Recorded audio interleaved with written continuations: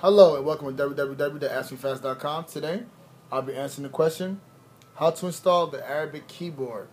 To install the Arabic keyboard, you simply need to do the following. Tap on the apps menu, tap on the Play Store, tap on the magnifying glass, and type in Arabic, A-R-A-B.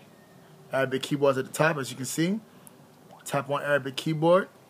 You have a number of keyboards you can actually download. I'm going to download the first one. Simply tap the install button to download the application onto the device. Tap accept. And now it will begin the download process on your device. As you can see, it's downloading. Once it is done downloading, you will simply need to tap the home button. Tap on apps. Find your settings.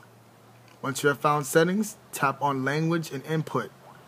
Once you have done that, you see that the Ibrahim keyboard's at the bottom. You simply just need to tap it in order to tick it to turn your keyboard into an Arabic keyboard. And from there, you can simply use the Arabic keyboard when sending out messages, doing searches, or anything else on your device.